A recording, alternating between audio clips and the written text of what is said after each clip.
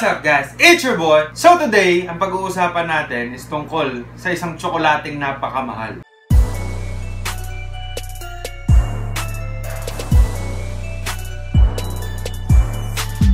Ang pangalan nito ay walang iba kundi itong Patchi. So sabi nila itong Patchi, ito daw yung mga chocolates for the kings of Saudi Arabia. So itong Patchi daw is founded by Nizar Shokair. Basta Google nyo na lang. So itong Patchi daw, it consists of 50 varieties ng chocolates. Tapos meron na siyang 145 boutiques around the world. Tapos guys, alam nyo ba, nung 2008, nakipag-team up si Patchi dun sa Harrods. Alam nyo yung Harrods, yung department store, yung malaking department store sa London. So gumawa sila ng isang parang gift bag ng Patchi chocolate. Hulaan nyo kung magkano. Grabe guys, 5,000 pounds. Imagine niyo kung magkano yun. 330,000 pesos yun. So, unang nakita namin tong Patchi na to sa Soler. Grabe, ang ganda nung boutique niya. Akala mo pumasok ka sa sa mga designer outlet para kang pumasok sa Louis Vuitton, Prada, ganon. Ganon kasosyal yung boutique niya. Tapos guys, pagka bibili kayo ng Patchi dun sa Soler, pwede kayo mag-free taste. Pero guys, ito kasing Patchi na to, hindi namin to binili. Kumbaga, pasalubong to nung tita ko, nurse siya sa Jeddah. So, pasalubong niya sa amin to. Meron pa kasamang Victoria's Secret na pabango. Meron pa siyang Gap na t-shirt. Saka may Gap pa na shorts. So, shout out kay Mimija. Salamat sa mga pasalubong mo sa amin. Thank you. So, yun guys, i-unbox na natin tong Patchi na to. Ayan. So, ito yung paper bag niya. Kulay parang, di ko alam kung green. So, bali ito siya guys. Nakabox siya. Ito yung logo niya. Parang, yung logo niya yung parang, parang flower. Pero feeling ko letter P to eh. Parang P siya na apat na P na pinagdikit-dikit na nag-courting flower. So, i-open na natin siya. Ayan, papakita ko sa inyo. So, ganito siya guys. Pagkabukas nyo, ayan. Ito siya. Ayan, napakarami niyang chocolates. So, titikman natin ito isa-isa para bago kayo bumili, alam nyo na medyo meron na kayong idea kung ano yung lasa niya. So, lagay natin siya dito. Wow. So yun guys, bali itong box na to, it consists of 4 colors na may 24 na iba't ibang shape. So titikman natin siya lahat. So guys, sabi nila, kunyari itong chocolate na to, makikita mo na hindi talaga siya nabuksan. Kasi once na na-seal na daw siya ng itong sticker na to, ng Patchi, alam mong hindi na binuksan ng iba. Kunyari, hindi inamoy, hindi tinignan, or hindi tinignan yung loob ng kung sino-sino. So parang yung if seal is broken, return. Parang ganito rin to. Kung sira yung seal niya, ibig sabihin, meron na talaga nagbukas. So ito, lahat ng chocolates dito, alam mo na hindi pa nabubuksan kasi lahat nakaseal pa siya. So yun nga guys, ito na siya. Meron siyang 24 varieties. Tapos may 4 na kulay siya. Meron siyang silver, meron siyang parang dark brown, meron siyang parang lime green. Ayan. Ito yung kakulay. Ito yung kulay nung paper bag niya. Tapos meron siyang gold. O ayan, 24 siya. 24 na iba't ibang klaseng chocolate. So, itatry natin siya tikman bawat isa. So, start na tayo. Meron pala siya guys sa mga, dun sa isang box, hindi mo ata mapipili yun. Hindi ko alam. Hindi ko lang sure kung hindi mo mapipili. Pero katulad nito, meron siyang nag-iisa lang na iba. Tapos ito, tsaka ito. Bali, yun. Tama ba? Wala siyang kapareha. So, 3 tigi-tigisa lang. Yung iba, meron siya katulad nito. 4, ito 6, ito 3. So, start na tayo. So, ano kaya? Naku, hindi ako makapili. Ano ba? One eternity later. Sige, ito na lang start natin. So ayan guys, kung nakikita nyo, ayan, dun sa wrapper niya, may para siyang Patchi na word. Kung nakikita nyo. So ayan yung sticker na nagdidikit para ma-seal yung chocolates. Meron din siyang Patchi na pangalan, tsaka yung logo niya. So buksan na natin. So ayan guys, yung pagbukas nyo sa kanya, ayan, talagang sobrang dikit niya, parang may pandikit siya. So alam mong nakaseal talaga. Ayan, nakaseal talaga yung chocolates nyo. Kung nakikita nyo, tignan nyo yung chocolate niya. Kita nyo ba? Doon sa loob niya, may pangalan na Patchi at saka may logo ng Patchi. Kita niya? Ito nga yung croquette. So, tikman na natin siya. Ano yung laman niya? So, yun guys, para sa may mga Rice Krispies sa loob. Tsaka iba yung pagka-smooth ng tsokolate niya. Parang medyo lasa siyang hazelnut na chocolate. May malalasahan kang medyo alat na konting-konti lang sa dulo niya. So, next naman tayo. Ang tawag ata dito, gaite. May Patchi din na seal. Tapos yung pinaka-wrapper niya, may Patchi rin. Actually, lahat sila may Patchi na logo tsaka na word dun sa wrapper. Pati dun sa mismong chocolate, meron din silang nakalagay na Patchi. Buksan natin ulit. So, ayan guys, ito ang logo niya. Nasa ibabaw. Ayan. Nasa ibabaw yung logo, pati yung word na Patchi nasa ibabaw. So, tikman na natin. Bali, ito yung loob niya. Kaya kung nakikita nyo, may hollow space sa loob. Nakuha ko kasi yung almond. Parang may almond siya. So, itong gaite, parang siyang milk chocolate din siya na meron siyang almond sa loob. So, next natin guys, itong krakwante. Ayan. So, buksan na natin siya. Bali, ayan. Meron din siyang, ito, may mga logo din sa ibabaw. Tsaka yung Patchi na word. Ayan yung loob niya. So, milk chocolate din to, na parang may Rice Krispies, tsaka caramel. So, yan guys, next natin ito, tawag dito, Carmen. Yan, buksan natin. So, ayan din siya, may Patchi din. Lahat to may Patchi, tsaka may Patchi na word. Bali yan yung loob niya, gitna. Kala nyo wala, pero meron rin siya Rice Krispies, para rin siyang ito, para rin siyang croquette, pero iba yung shape niya. So next guys, ito namang dito naman tayo sa silver. Ayan, meron din siyang Patchi na sticker, meron din siyang Patchi na word dun sa niya. Ang tawag dito, Royal. Saan natin siya? Ayan. Saan yung word niya? Bali nandito sa ilalim. Ayan yung Patchi na word, saka yung logo nila. So, tikman natin. Ayan yung loob niya. Bali parang iba na yung chocolate na ginamit dun sa silver. Tapos meron na siyang crunchy Rice Krispies na nandun. Yung chocolate niya medyo fruity yung lasa. So next guys, ito naman silver. Ang pangalan ata nito yung Merveille. May Patchi din siya na sticker dito. So buksan natin. Ayan, may Patchi siya na logo. Saka Patchi na word. So tikman natin siya. Ayan yung loob niya. Yung loob niya parang peanut butter. So far, ito parang ito pinaka-type ko. Hindi ako mahilig sa peanut butter, pero okay yung chocolate tsaka yung peanut butter na duo. So yan guys, ang next natin itong Harmony Pave Pistache. Ayan, ito yung parang dark brown na wrapper. Ayan, may logo din siya. Tsaka yung word na Patchi. So sa sticker, ganun din. Ayan, tikman natin to. Guys, kakaiba to. Gusto ko to kasi white chocolate. Ayan, tikman natin.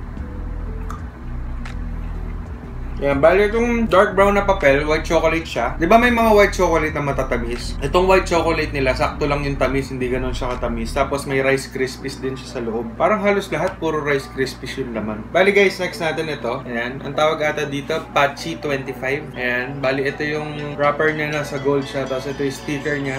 Ayan.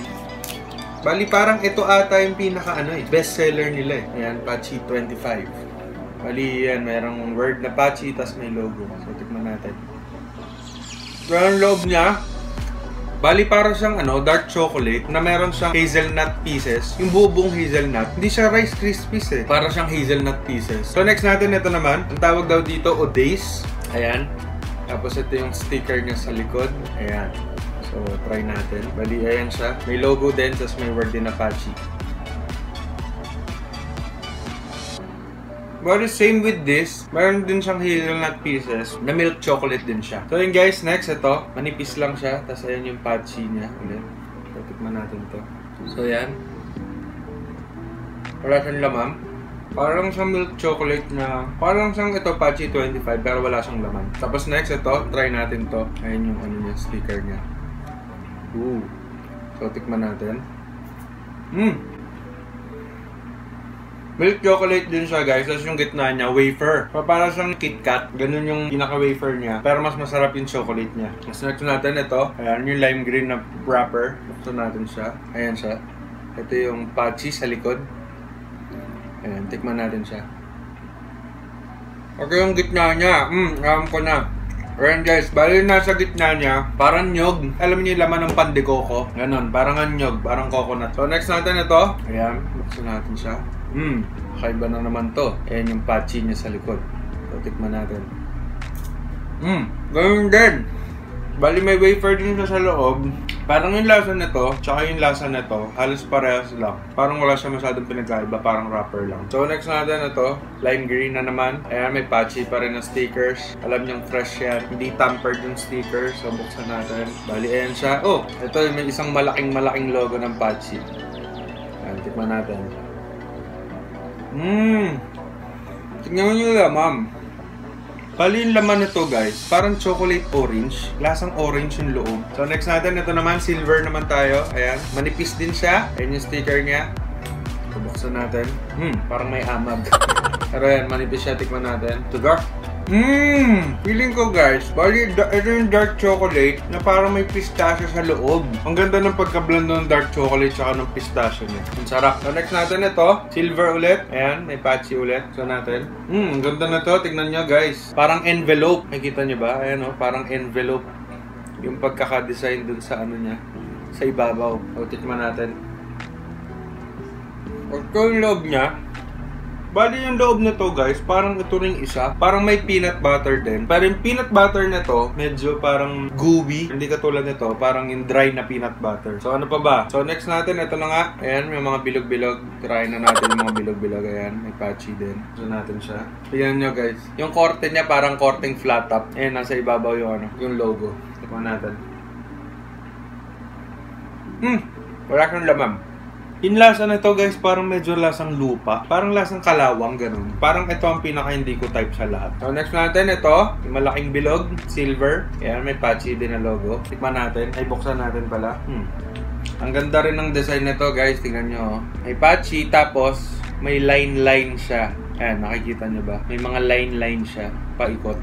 So, tikman natin to. Ayun yung laman niya. Yung laman niya, mayroon din sa mga Rice Krispies. Next, ano pa ba? O, dito na tayo. Green na naman. Nag-iisa lang to. So, tikman natin. Yung kanina, ito rin, ganon din. May line-line din siya sa palibot. Tapos nasa ibabaw yung logo niya. So, tikman natin to. Ayun yung loob nga. Feeling ko peanut butter na naman to. Tama ako. Peanut butter nga. Para siyang peanut butter na may konting Rice Krispies. So, next naman, ito silver. Nag-iisa lang din to. Tikman natin. Ayan. Tikman natin siya. Oh, iba na naman ang design nila. Ayan. Para may picolad sa ibabaw. So, tikman natin siya. Yung loob niya. Meron siyang laman eh. Hindi ko lang alam kung Rice Krispies din, pero parang Rice Krispies na maliliit. Rice Krispies siguro yung texture niya, pero hindi Rice Krispies yun. Kasi parang mas maliliit. Hindi siya yung ma-crunch talaga. May texture lang siya na konti. Tatapusin na natin yung silver. Ito yung last na babalatan natin sa silver. Ayan. Tikman natin to. Bali, meron siyang tatlong logo ng Patchi, tsaka isang Patchi na word. So, tikman natin siya. May laman siya sa loob. Para siyang mani. Alam niyo yung maning sungsong? Yung binabalatan na mani? Diba may powder yon? Yung powder nun, yun yung lasa nung nasa loob niya. So, next natin ito sa gold. Ayan. Gold naman tayo. So, natin siya. So, ayan siya. May 2, 4, 6 na logo ng Patchi, tsaka patching word. So, tikman natin. Ayaw nga naman siyang laman. Guys, hindi ko malaman yung loob niya. Pero something Chinese food. Feeling ko, natikman ko na sa Chinese food yung lasa nito. Para siyang luya. Ganon. So, next natin, second to the last. Itong malaking square na to. Ayan. Buksan na natin siya. Ooh! Ang laki nito guys. Ang laki ng logo niya. Tapos may patchy rin dun sa gilid. Ayan. So, tikman natin.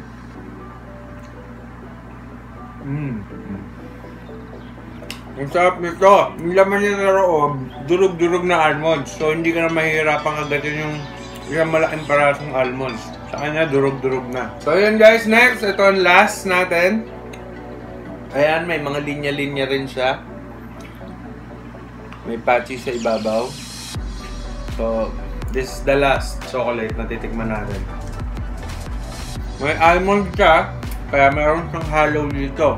Nakain ko na yung almond niya. So yun guys, review lang para dito sa patchy na to. Masarap siya kung sa masarap. Ang problema sa presyo niya, ang binibenta kasi nila dito, yung perfection, saka yung quality. So kung yun ang hanap nyo, hindi masasayang ang pera nyo dito. Kasi yung freshness niya, yung sinasabi ko sa inyong yan, yung sticker, kaya meron yan, para siyang seal. Pag nakasil yung tsokolate, alam nyong fresh. Walang gumalaw na kahit na sino. Yung milk chocolate, mas mataas siya ng ilang level kesa dun sa Hershey's chocolate, yung mga ganon. At saka guys, kung gusto nyo palang tikman, meron silang parang 12 pieces for 500 pesos. Affordable pa rin. Kumbaga pag may 500 ka, may patchy ka na. Pero yung ganito, yung ganitong box, I think nasa 3,000 or 4,000 pesos yung isang ganito. Ang review ko sa kanya, masarap siya, quality, saka yung perfection. Nakita niyo naman, ang hirap sigurong ilagay ng mga logo niya. Bawat chocolate may logo, may mga detailed na kung ano-anong nakalagay dun sa bawat isang chocolate na ginawa nila. So, kung yun ang hanap nyo, i-try nyo yung patchy. Tsaka guys, isa pa, kung yung re-regaluhan nyo, mahilig sa chocolates, ang dami nilang magagandang arrangements, tsaka yung mga parang giveaways, ganon. Ang dami nilang magagandang ganon. So, this is the ideal gift para dun sa re-regaluhan nyo. Mimija, maraming salamat sa pagbili na sa amin ito. Alam mo, kung hindi mo sa amin binili to, feeling ko hindi namin matitikman to ever. So, salamat sa'yo. Lagi ka mag-ingat dyan sa Jeddah. So, ayun guys, kung nagustuhan nyo tong video, don't forget to like, comment, and subscribe. Peace!